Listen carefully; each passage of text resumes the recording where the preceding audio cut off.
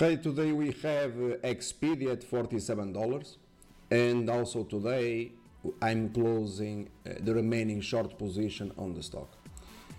As I told you, I closed most of it a couple of weeks ago when the stock fell to 45 and 70 cents. And the reason I'm closing the remaining short position today, and you can see here the alert that I gave you at 45 and 70 cents if you wanted also to buy Expedia, because in my opinion Expedia might very well be a strong buy going forward. The stock rallied to $52, and on my short-term trade alert above 51 I told you to close long positions and to go short, and here I'm closing the remaining short position at $47. And I'm doing so because I believe that this current price in Expedia, or the region 45 to 47, it corresponds to a bear market price on the stock. In other words, I believe that a bull market to develop in Expedia going forward, the stock it is a strong buy, and the only thing that in fact it is missing is earnings, and therefore the next quarters to the company to execute.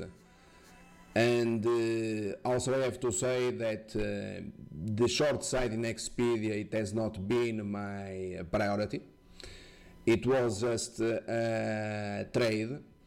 My priority on Expedia, it is the long side. It is to invest in Expedia, and obviously I prefer to invest in Expedia at these prices, and if possible even lower, to that $45.70, rather than to invest in the company at that price $60 plus.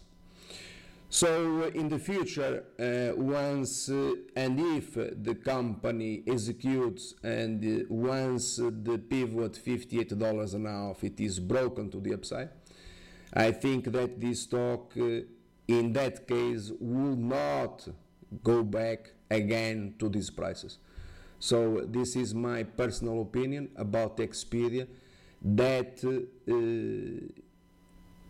in other words, it is a tremendous opportunity as a long-term investment, and you are very lucky that Expedia is trading at $47 and to go long while covering the stock. Thank you.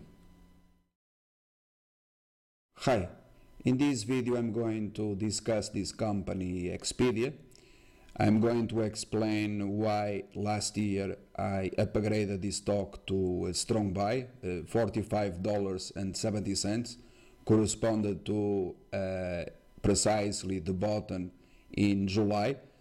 After earnings announcement, the stock collapsed from $65 all the way down to 45 and 70 cents, 46. And then I reiterated the strong buy rating in Expedia in October, when the stock fell to $48 and a half ahead of earnings. Today we have Expedia basically at $70, and going forward I'm going to explain the different scenarios that an investor eventually can explore in this stock, and whether you should continue long Expedia or sell the long position and even reversing to the short side. So all of these I'm going to respond, I repeat, during this video, since this stock it is a very important pick for us in our portfolio. So having said this, I'm going to say in first place that I'm a long-term investor in Expedia. And why I'm a long-term investor in Expedia?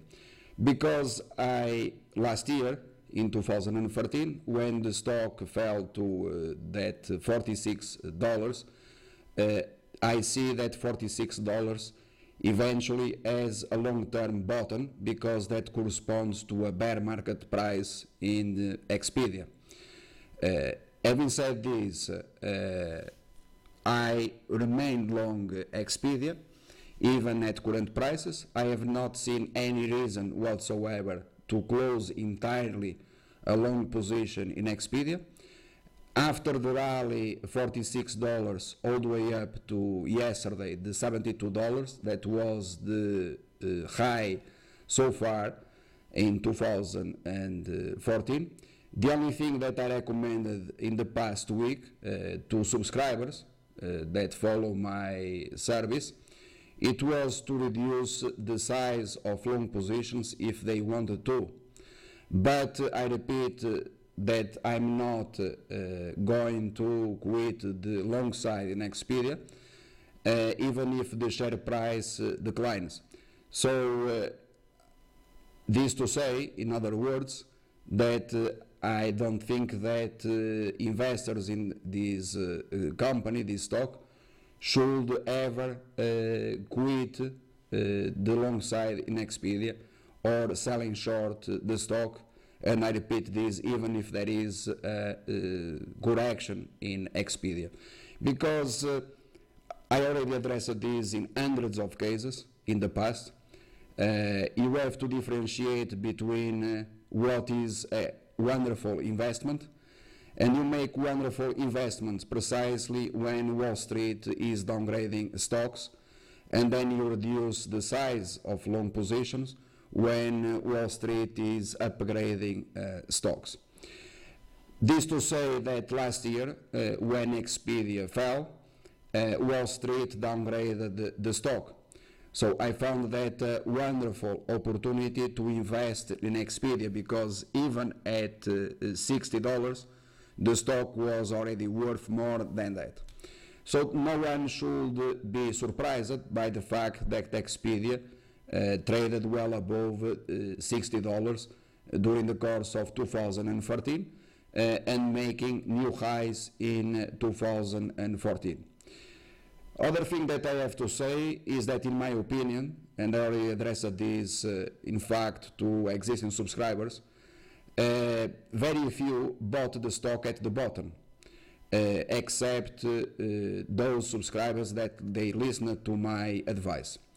And why is this important? It's important because in last year in 2013, after Expedia announced earnings in November, I do believe that then Wall Street started buying the stock.